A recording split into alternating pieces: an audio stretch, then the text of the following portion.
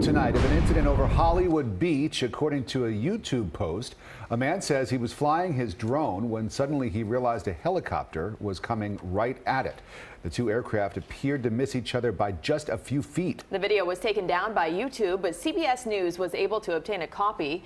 The man who posted the video says this happened yesterday afternoon. The FAA confirming to CBS 4 News they are aware of the video. They say they cannot confirm its authenticity, but are treating it as a legitimate incident and are investigating. The FAA says drone sightings have increased dramatically over the last 2 years. Wow.